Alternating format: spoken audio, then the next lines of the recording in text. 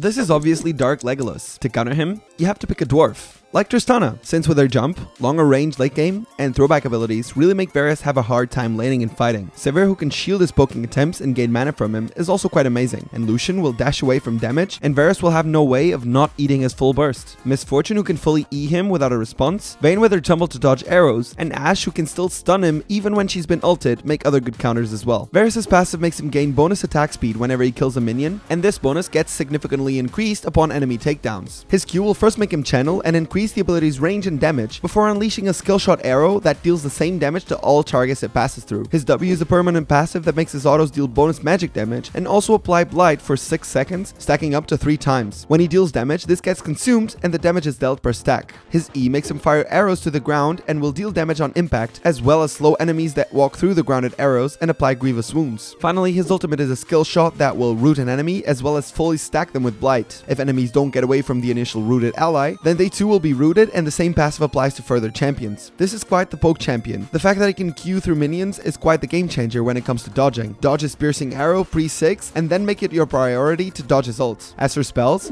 being an ADC, you will most likely find him in the bot lane, and so he'll be taking heal and flash. In terms of power spikes, like most AD carries, he will always be strong in the late game with lots of attack speed. His kit allows him to be quite the laning bully because of his long range and poke. If he hits level 3 first and has already poked you down to half HP, then you can easily expect an engage, but it'll become really dangerous once he's finished building Ginzus, since he'll be stacking his W a lot quicker. Runons would also turn him into a killing machine in teamfights. If you're losing lane, get a QSS quickly to deny him his killing potential, at least when laning. Thank you for tuning in, good luck in your match, and remember, CC is the way to go towards getting ADCs down quickly. Plus, this one has absolutely no escapes rather than extra movement speed, and move away from his ultimate's chain as it will not stop rooting people if you don't. Ultimately, have fun doing it.